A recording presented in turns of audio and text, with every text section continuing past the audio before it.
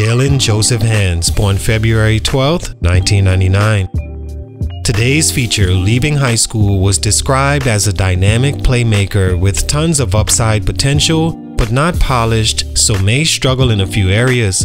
Sounds about right because at the time, potential on Hands was high. He met the height standard, as well as athletically he had what the game was looking for, the big-time pedigree being from UCLA, and he even had the modern-day name with a little ring to it.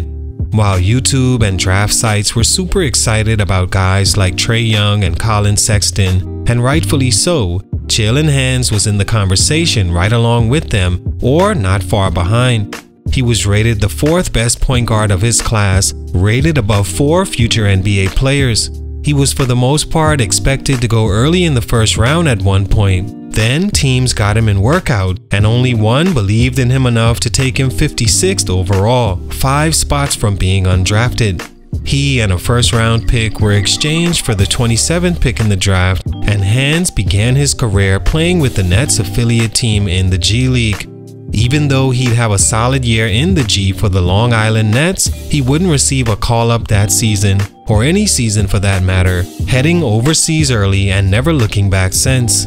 While Sexton and Trae Young became young stars in the league, Collin, of course, was approaching star level until his injury and then trade out of Cleveland, and Young, a household name by 2023, weren't separated by much as amateurs, right behind Young and both 4-star recruits.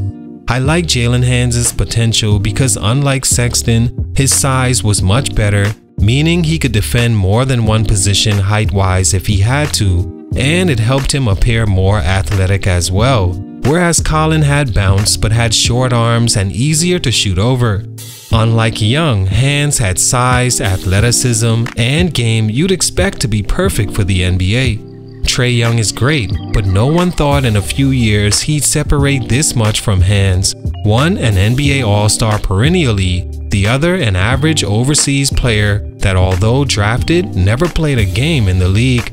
Especially when I thought in a good situation Jaylen Hands could be a solid point guard for a team to build around. He was considered a one-and-done prospect going to UCLA, but struggled into demotion his freshman year to the 6-man role, then second on the team in scoring and leader in assists year 2. But the Bruins failed to make the tournament and Hands' name continued to slide down mock drafts one spot after another. He was supposed to be one of the top next up new era point guards, but for these reasons, that didn't happen. Let's talk about it. Salute to Hoodie5 for this request. It's your boy JC Stunted Growth. Let's get it, man. Take a minute to like, subscribe, and comment on who I should do next. Jaylen Hands is a 6'3" point guard from San Diego, California that began his high school career as one of the more anticipated for the famed Mater Dei High School, winning his league's Player of the Year and also a championship as a freshman. He'd attempt to transfer after his second year to Foothills High, but found himself against county rules and had to then transfer to prep school before finishing his high school career at Foothills. Hands was a star his senior year, with the consensus he was going to one day be an important pick in some year's draft. He averaged 29 points, 6 rebounds, and 6 assists, making the McDonald's All-American team in the process. He'd commit to UCLA and had the space to come in and be whatever he wanted. Stunt number 1, being taken in the second round. Historically, the NBA second round is one you'd be better off avoiding altogether. Although there have been players that excelled out the second round and a few do it seemingly every year. It's certainly not the be-all end-all, but one thing's for sure, it will test the player in every way to make sure he has what it takes to play in the league.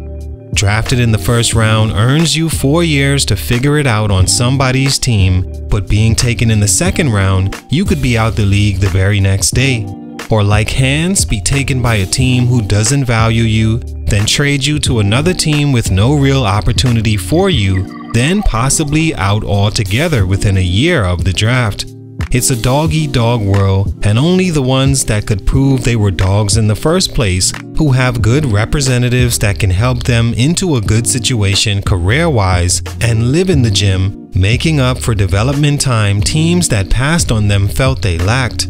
Hands, due to the newly updated Player Association rule, which says each team are allowed to have 2 players on their roster on two-way contracts, meaning they would predominantly play in the G League, but allowed to freely help their team in any way the team sees fit, fell under these circumstances.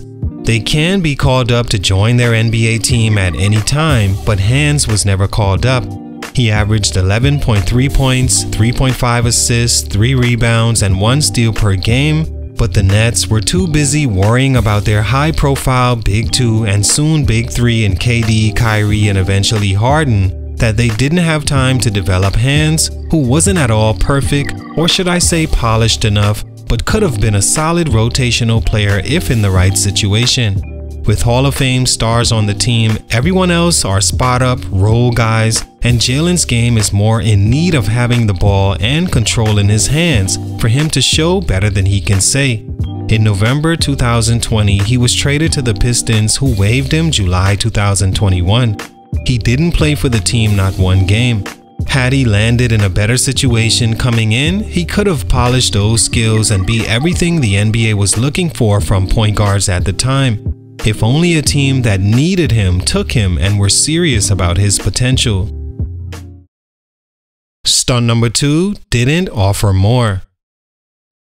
Another huge reason Jaylen Hands fell short of his NBA goals was because what it takes as a player to make it there, in his case, wasn't worth it for NBA teams. I try to preach this all the time. You can't expect a franchise giving out millions to send them your way without having enough to convince them you're their guy. Hands was always a taller guard with explosive athleticism and popular on social media hubs like YouTube and Instagram. As a scorer, Hands would have needed another year in college to fully be confident and competent in this area, because 14 a game is cool in your freshman year, but not in year 2, even though he had rank on the team and ended up their second leading guy. 14 is not elite scoring, although I've seen many players come in and not have the most talked about freshman season and still get buckets in the league, but it still doesn't change. 14 is not like 18, 19, or 20. As far as being a lead guard that could get his teammates involved, he did average over 6 assists, which is his most promising stat, along with shooting high 30% from 3-point range.